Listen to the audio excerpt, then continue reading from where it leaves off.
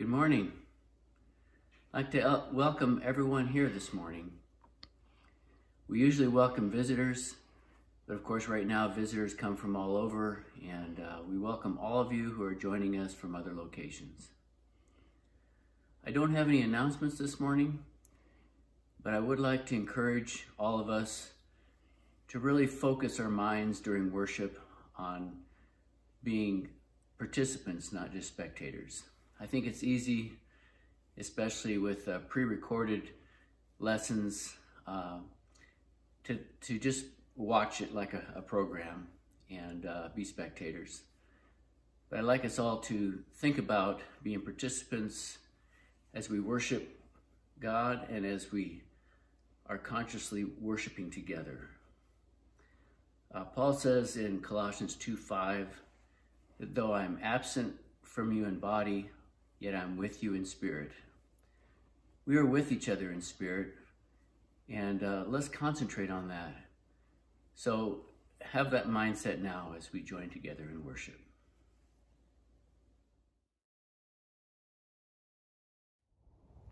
Hi folks. Is God really in control? Who is in charge? Do we make our own decisions? Do we just fall prey to what happens in this world? Or has God created things and he sits on his throne and he rules?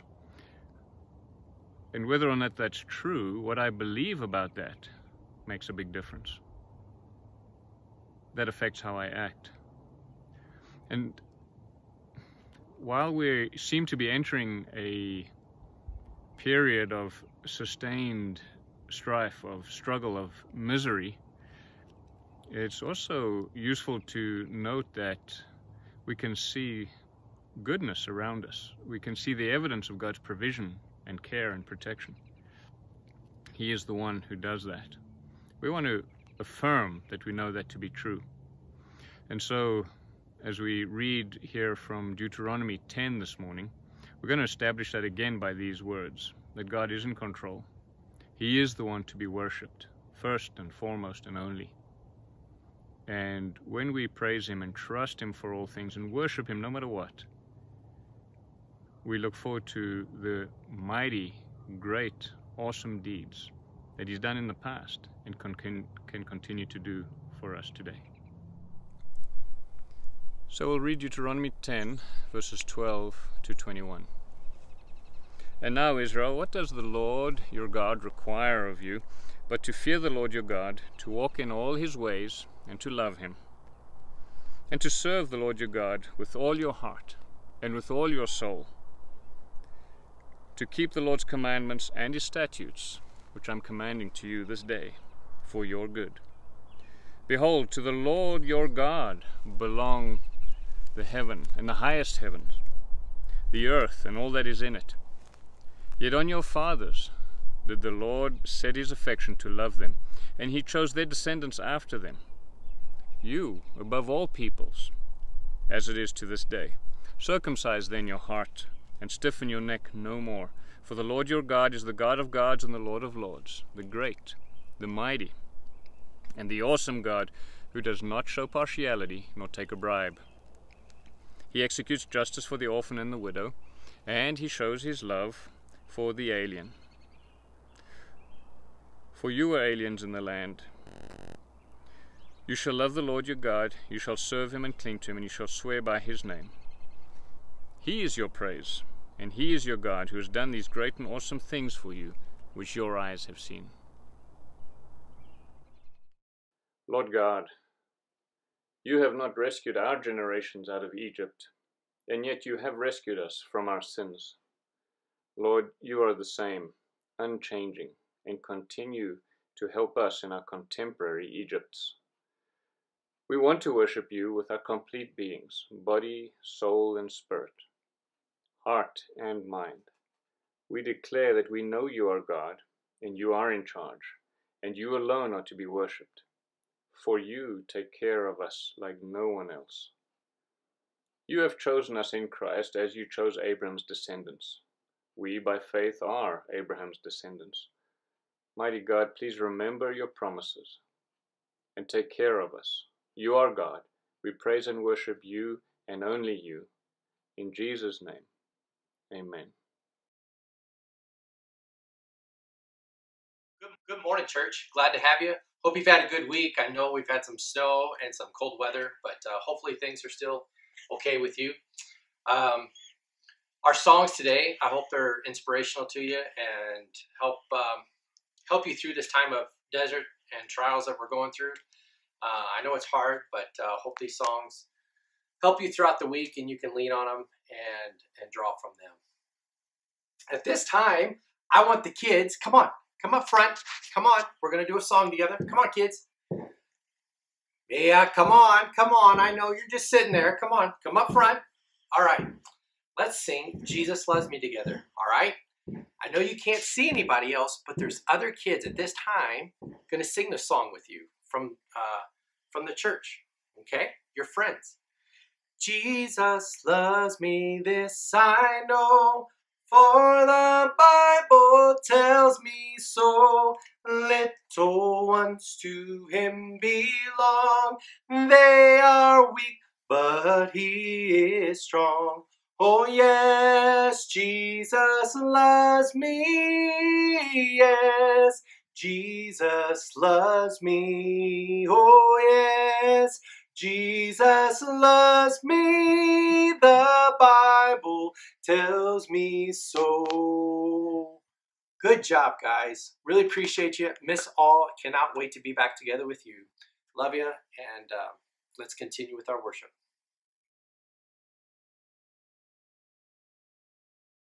Nearer, my God, to thee, nearer to thee, e'en though it be a cross that raiseth me, still all my soul shall be nearer, my God, to thee, nearer, my God, to thee, nearer to thee. Though like a wanderer, the sun gone down, darkness me over me, my rest a stone. Yet in my dreams I'd be nearer, my God, to thee, nearer, my God, to thee, nearer to thee. There let the way appear, steps unto heaven. All that thou sendest me in mercy give.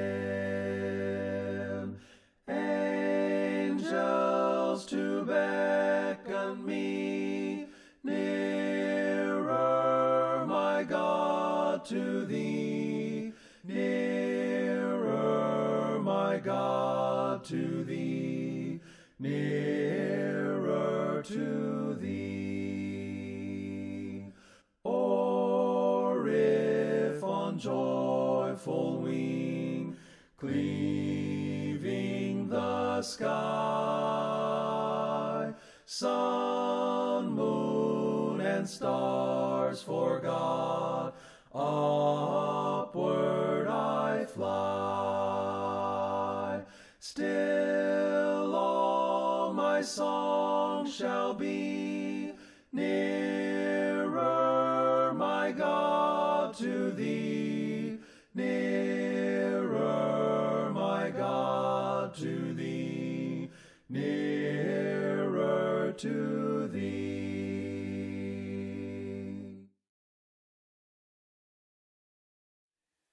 Beautiful Lamb of God,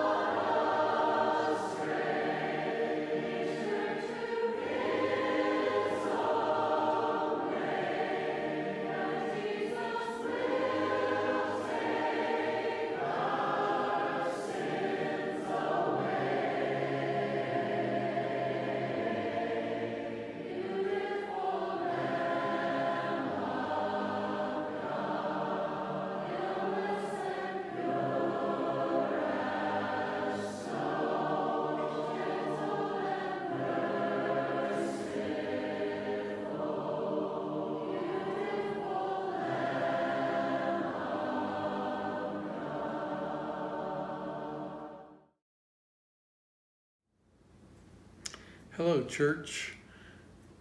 At this time, we'll be partaking of the Lord's Supper. This is for the bread, which represents Christ's body. As we think about what Christ did, he had to come to this earth and become human, but he did keep his divine attributes as well. As we think about his sacrifice on the cross, I'm going to be reading from Hebrews chapter 2. But we do see Jesus, who was made lower than the angels for a little while, now crowned with glory and honor because he suffered death, so that by the grace of God he might taste death for everyone.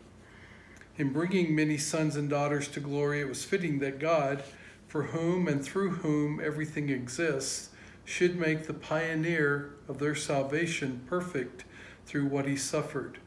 Both the one who makes people holy and those who are made holy are of the same family. So Jesus is not ashamed to call them brothers and sisters. He says, I will declare your name to my brothers and sisters. In the assembly I will sing your praises.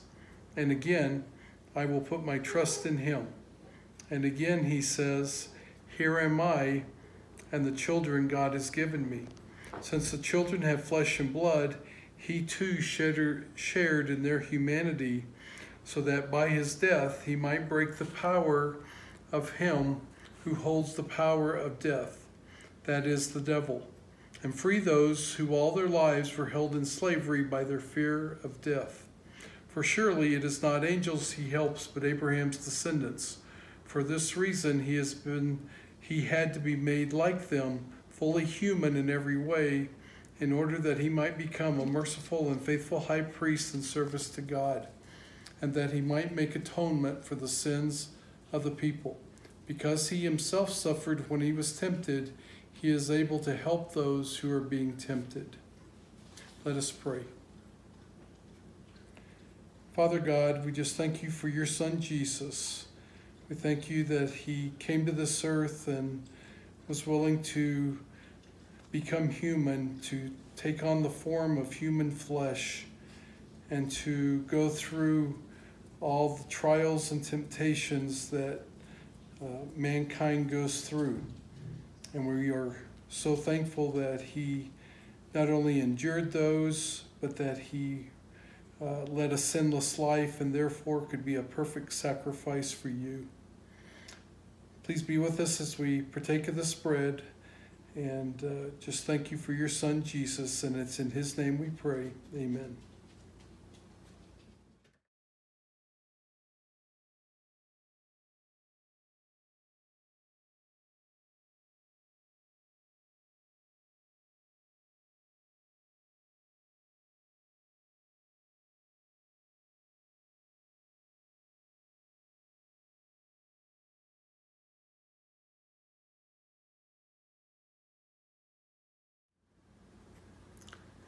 At this time, we are partaking of the fruit of the vine, which represents Jesus' blood shed on the cross. We think about Jesus going through life and having to endure the temptations and also sufferings. And worst of all, he had to undergo death on the cross. But through that death, he rose again. And we see in Revelation chapter 5, the vision of the Lamb that was slain but had been risen again. We'll start in verse 6. Then I saw a lamb looking as if it had been slain, standing at the center of the throne, encircled by the 4 living creatures and the elders. And he took the scroll from the right hand of him who sat on the throne. And the 24 elders fell down before the Lamb. And they sang a new song, saying, You are worthy to take the scroll and to open its seals, because you were slain, and with your blood you purchased for God persons from every tribe and language and people and nation. And then I heard a loud voice, and they were saying, Worthy is the Lamb who was slain to receive power and wealth and wisdom and strength and honor and glory and praise. So praise be to God that Jesus did come to this earth and was willing to die on the cross so that we can have our sins redeemed by him and therefore have a hope of eternal life with God. Let us pray. Father God, just thank you so much for the blood of your Son, for the fact that it cleanses us from our sins, that it allows us to be reconciled back to you, and help us to remember what your Son did for us, that he had to go through this in order for us to be saved. Thank you, Father, for all that you do, and it's in your Son's name we pray. Amen.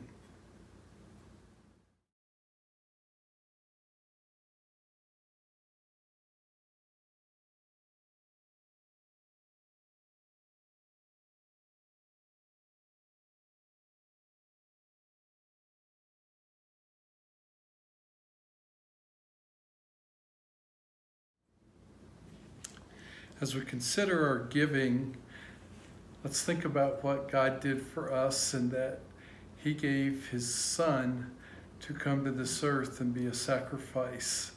That is the greatest gift of all. It should inspire us in our hearts to want to give back to God. As we know, God gives us all things, and we are stewards of those things and need to use them wisely. 1 Timothy 6:17 through 19 says, Command those who are rich in this present world not to be arrogant, nor to put their hope in wealth, which is so uncertain, but to put their hope in God, who richly provides us with everything for our enjoyment. Command them to be good, to do good, to be rich in good deeds, and to be generous and willing to share. In this way, they will lay up treasure for themselves as a firm foundation for the coming age, so that they may take hold of the life that is truly life. You may consider mailing in or sending your contribution electronically. Let's pray. Father God, we just thank you so much for your Son, for the sacrifice that he made, and for the hope of eternal life. And as we think about in our hearts what we want to give, let's think about not only with money, but also with time and talent and with our very lives. Thank you, God, for all that you do. We pray in Jesus' name. Amen.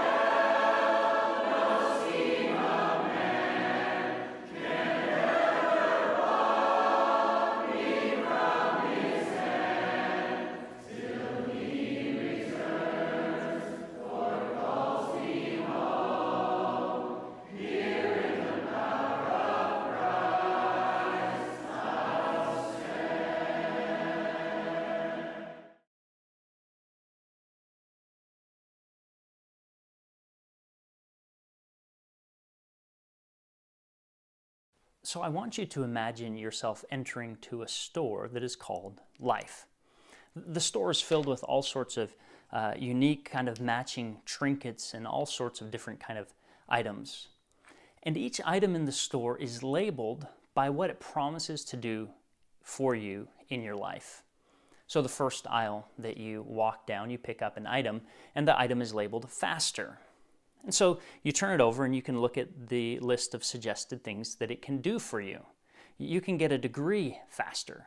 You can lose weight faster. You can get out of being grounded faster. And you start to get excited about the possibility of all of the items in this store. You see another item, it's called Easier. And then there's one beside it called Comfortable. And you look into your wallet and try and figure out how much money you have, because you're sure you're going to want to buy at least one of each of these things. As you finish going down that first aisle, you turn and enter into the second aisle. And it becomes pretty evident quickly that people hardly ever come down this aisle. There's cobwebs and there's dust. And it doesn't take you long to figure out why. You see an item and it says slower on it. And you wonder why anybody would want to be able to do things slower. It says you're going to get slower results, you're going to make slower improvement, and you're going to make slower progress. So you don't want any of those items, and you look at the other items on the aisle. There's difficult, and there's painful, and there's burdensome, and you decide it's not worth looking at anything else. You go back to the first aisle, you decide to buy one of the product labeled better, two of the product labeled comfortable, and one faster. You would buy more, that's all the money you have. And as you're checking out, you go to the cashier, and as you're at the cashier, you say, it doesn't look like anybody buys things from that second aisle. And she replies, nah, that stuff never sells. Nobody ever buys it for themselves for sure. Sometimes they'll buy it for someone they don't like, but no, that doesn't sell much at all. I want us to think about a question this morning. What are the situations in your life that you might be willing to embrace something that is slower, more difficult, more painful, and more burdensome? Can you think about any situations where you would spend your hard-earned money on buying things that promise less than an ideal result? See, we as a society, we seem to be drawn to careers and relationships and people and choices and habits and products that promise to make things faster or cheaper or easier or better or more comfortable. And that's partially because we place the individual at the center of so many of our actions and decisions. We think the individual should get to decide what makes him or her happy, and that they should be able to chase after and pursue those things that make them happy. We think that the individual should be able to weigh every decision on the basis of how it impacts them or how it affects them. So when the individual takes center stage, there is never any reason to make that individual do anything that doesn't somehow help them to be faster or better or more comfortable as a result of their choices. Now, with that understanding, you might realize that this scripture sounds almost like we're reading a document that has been stolen from a different world, a world that has very different values and very different priorities. The text is Luke chapter 4, verses 5 through 8. Then the devil led him, of course that being Jesus, up and showed him in an instant all the kingdoms of the world. And the devil said to him, to you I will give their glory and all this authority, for it has been given over to me, and I give it to anyone I please. If you then will worship me, it will all be yours. Jesus answered him, it is written, worship the Lord your God and serve him only. So the devil makes Jesus an offer. The word to you is put in an emphatic position. So today we might see it in bold or we might see it italicized, because what the devil wants to do is to market something to Jesus. So think about the devil for a moment as if he were a marketing manager for a company. And he keeps telling the company that the only way to market this product is to continue to appeal to people's selfish desires.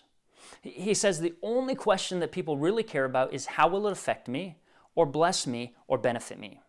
How will it help make my life more comfortable or easier or better? And so Jesus uses that same The devil uses that same marketing approach with Jesus. He appeals to Jesus on the basis of selfish desire. The devil says that these things that have been given to me, I can give to anyone I please. And so the devil is functioning as the ruler of this world, making an offer to Jesus that he hopes Jesus will take him up on. Now imagine that at this point Jesus and God have a conversation. Maybe a friend said, it's probably a good idea for you to figure out what God's willing to offer as a counteroffer. And God would probably say he is offering something very similar to Jesus.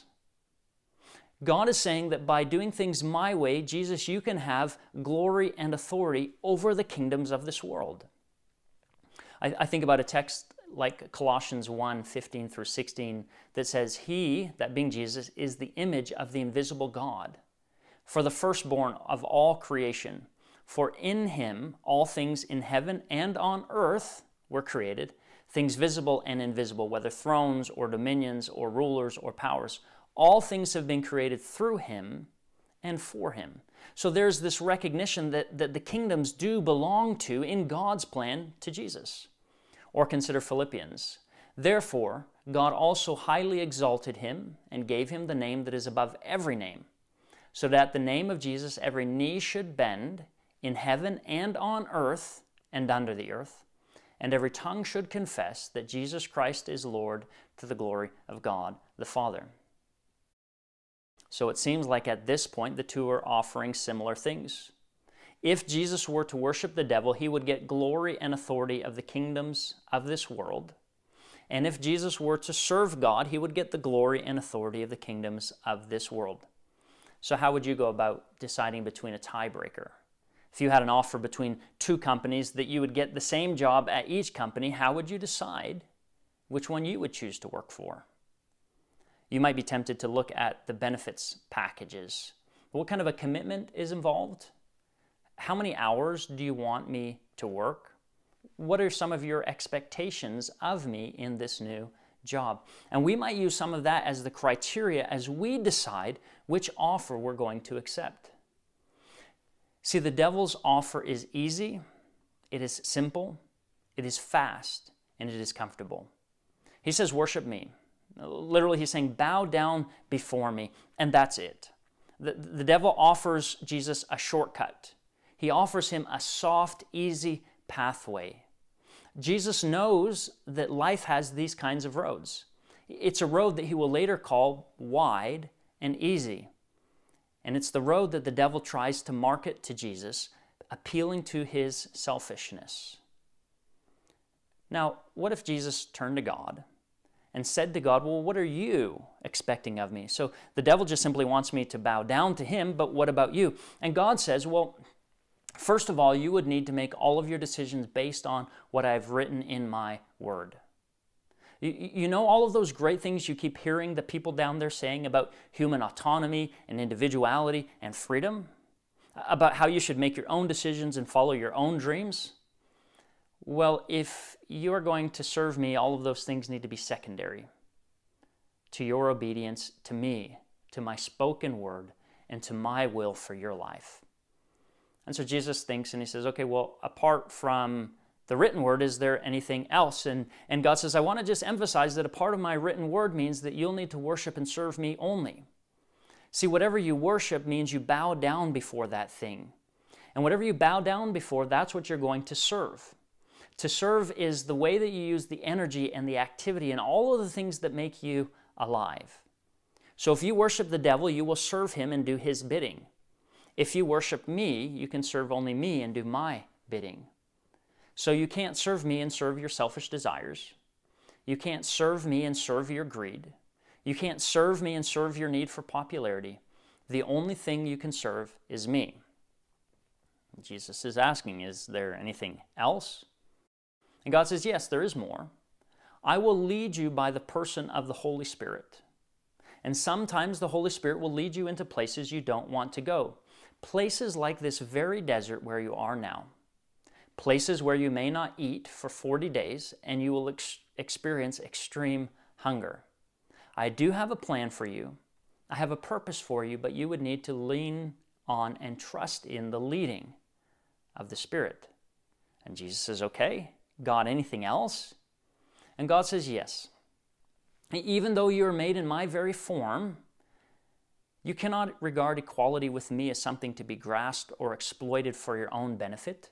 There will be no turning stones into bread just to feed yourself. You will need to empty yourself and take on the form of a slave.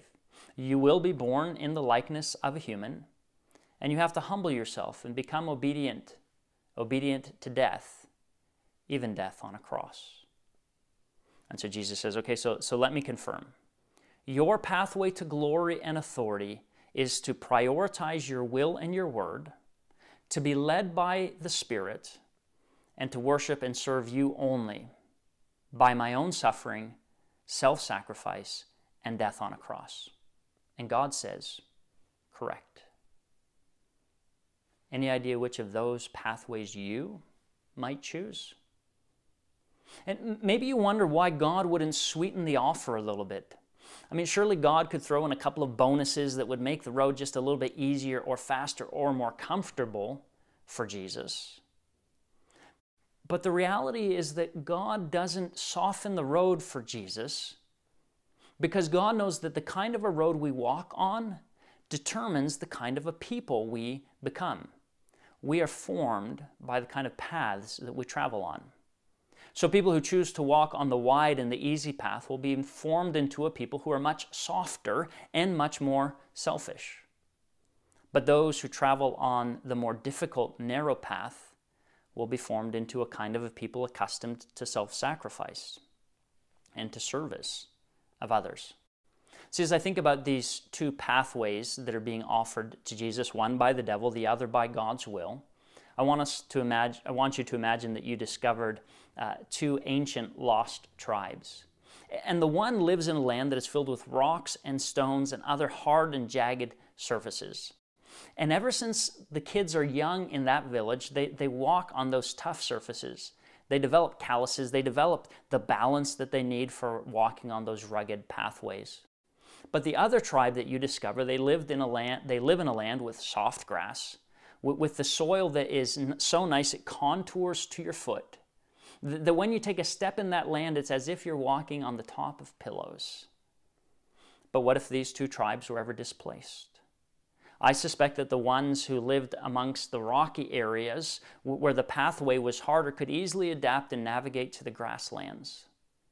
But those who lived in the grasslands would struggle to walk on the hard, jagged surfaces of that rocky place. See, as I think about this, I think about Jeremiah's complaint.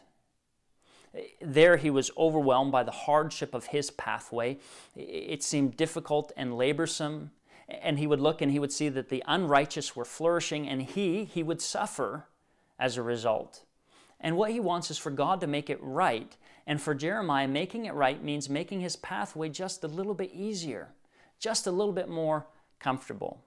But how did God respond? God says, if you have raced with foot runners and they have wearied you, how will you compete with horses? And if in a safe land you fall down, how will you fare in the thickets of the Jordan? So God says to Jeremiah, this hard pathway is forming you into a kind of a person I need you to be, because there's actually some more difficult things I have in store for you. No, I cannot make life easier for you because I need to develop something in you. And God knows that Jesus needs to develop the habit of picking what is difficult, what is hard, and what is burdensome if he is going to fulfill God's will for him. So if Jesus is going to compete with the horses, God cannot make his road easier too, because this temptation will come up again. In Matthew 16, there are 3 stories that are combined to tell one story. The first aspect or element or chapter of that story is Peter saying of Jesus, you are the Messiah, the Son of the living God. Immediately following that, Jesus then speaks of how he must undergo great suffering, be killed, and be raised. And then the third piece that comes next is that Peter begins to rebuke Jesus. Peter is saying, your messiahship does not and ought not and should not require any suffering. And to Peter's protest, Jesus says, get behind me, Satan. You are a stumbling block to me, for you are setting your mind not on divine things, but on human things. And as Jesus says, get behind me, Satan, it reminds me of what was said in Matthew 4:10, away with you, Satan. And Jesus goes on to say, worship and serve the Lord your God. See, what Peter is doing is he's trying to offer Jesus the pathway of messiahship that is wide and easy, which is the exact pathway that in the temptations that Satan tried to offer him. And so what Peter is doing is he is promoting the agenda of the devil. But Jesus knows he needs to take the Father's more difficult pathway that involves his own suffering and his own death on a cross. And I wonder if there's any lessons or implications for us as we look at Jesus' example in this second temptation. I think that we need to be sure that we review and consider what dominant questions or natural filters we use as we make decisions. See, I think that we all use questions to help us make important life decisions. Somebody once said that life isn't about getting the right answers, but it's about asking the right questions. So our human nature tends to want to ask questions like, how does it make me feel? How does it affect me? How will it benefit me? But we all have this natural longing and desire to get things that are faster and easier and more comfortable. But then we can begin to filter decisions through those questions that put us at the center of the universe. But Jesus here shows us another way. He filters all of his questions through his relationship with his Father. His questions seem to be, what does my Father wish or will? What does my Father say? Where does the Spirit lead me? And what gives glory to God, my Father? See, it's an interesting way that I think that Satan, how he appealed to Jesus in the way that God appealed to him. See, remember how the devil put the to you in the emphatic position? I'm offering this to you, to the sinful, lustful, desirous flesh. But then compare that to what happened in Philippians 2:11, where Jesus was highly exalted, every knee is bowing down to him, every tongue is confessing to him, but we find in the last line that it is to the glory of God the Father. All that Jesus did, he did in obedience to his Father. God never pitched the glory and the splendor to Jesus' human selfishness to appeal to that, but instead it was on the appeal that Jesus desired to make choices based on the Father's glory. And so Jesus then is willing to entertain life choices that weren't for his own benefit, but they were only for the glory of the Father. So how might that process of revisiting our questions about ourselves, how might that impact our choices? You remember that life store in the beginning of the sermon? I mean, what if you began to make buying decisions that wasn't just on the basis of what makes my life faster and easier and more comfortable?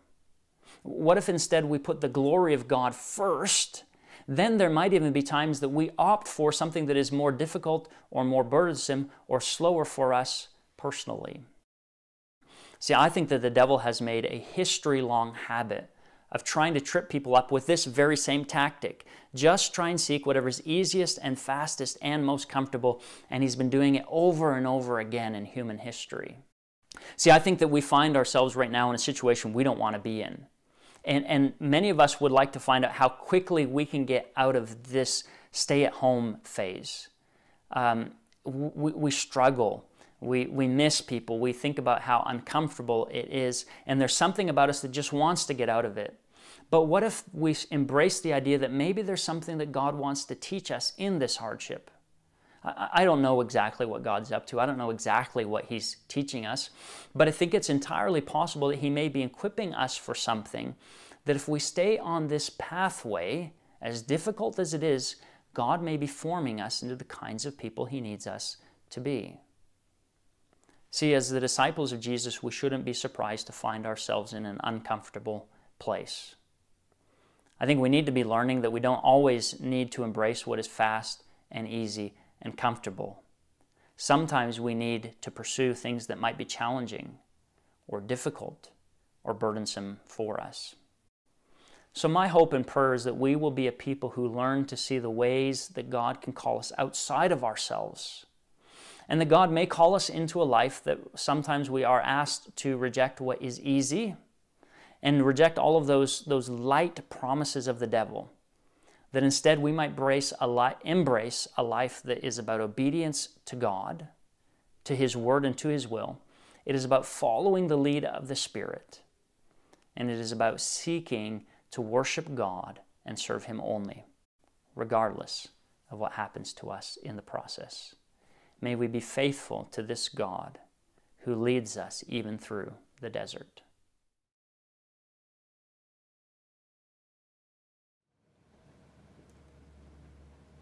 Good morning. Again, greetings to all in Billings and around the country who have been worshiping with us this morning. We're glad you had a chance to worship God. We pray that this time we spent together this morning has been uplifting and encouraging in your spiritual life. As we close our service this morning, I'd again like to leave you with some words that Jesus spoke to His disciples in a time of comfort with them. These are from John. Also, if you recall last week, we were in John 14. This week I moved back in John to John chapter 13, verses 34 and 35. Jesus left His disciples with these words, "A new command I give to you, that you love one another as I have loved you, that you also love one another. By this, all will know that you are my disciples, if you have love for one another." May this time of disease, this time of social distancing, be one where we are as a congregation, as a people of God, able to show the love of God to all who we come in contact with, our family, with our friends, with those who we meet at the stores we do our shopping. We this time want to go to God in prayer as we dismiss this service. Lord, in this time of isolation, we come before you knowing that you are sovereign in this world and in your creation. We pray for your continued mercy and care in each of our lives. We ask only for hearts that are attuned to you as we look for ways to serve one another in love. Our prayer for one another is for peace during these uncertain times and patience as we deal with situations that are unfamiliar. We ask that you also help and comfort those who are grieving, especially the Shaws and the Finters. We know, Lord, that also that there are some who are struggling with the frailties of life. Watch over Barb Condi as well as all of our senior members in your kingdom. Be with our young families. Help these couples and their children to cope with the changes in education, the changes in the new closeness. Lord, we ask that you keep our eyes open individually for new opportunities to learn about you and deepen our love for you and our love for one another. We offer this prayer in Jesus' name, our Savior, our Redeemer. Amen. Go in peace and enjoy this next week. If there's anything we can do to comfort you or care for you, please call one of the elders. Thank you. The Lord bless you and keep you. The Lord make His face shine upon you and be gracious to you. The Lord turn His face towards you and give you peace. And may the grace of the Lord Jesus Christ and the love of God and the fellowship of the Holy Spirit be with you all.